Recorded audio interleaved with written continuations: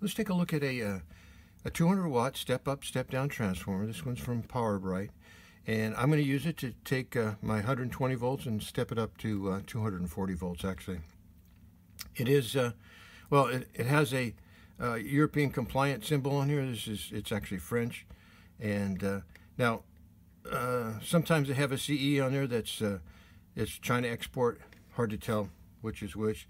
When the letters are further apart like this, it's usually the proper one, and the Chinese exports are a little closer together, but hard to say.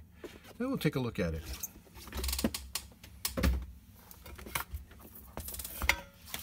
This is the unit here.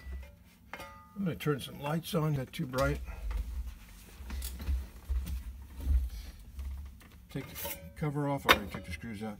Got a fairly good size transformer in there. And on the front of it, it has a, well, it says 110 and 220, but my voltage here is going to be 120, and it's going to be 240 over here. It's got an on-off switch, and on the back it has a fuse, and then it has these this input voltage selector here. So right now I have it on 110 volts, and I drew up a little diagram of the transformer to see how it works.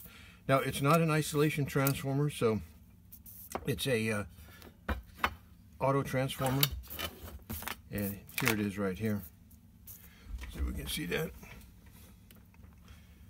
Maybe I can get in a little closer there.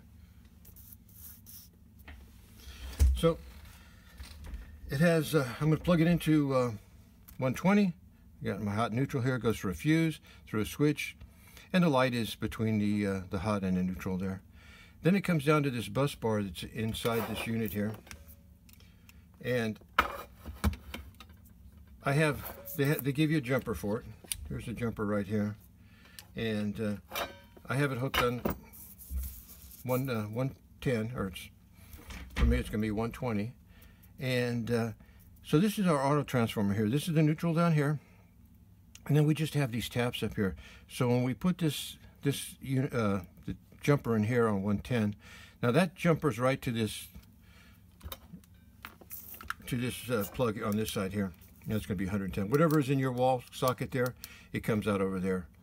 And so now if I move this thing up to the 220 spot here, that's going to be actually where the 240 is, and I plugged it into 240, then I'd get 240 out here and 110 down here.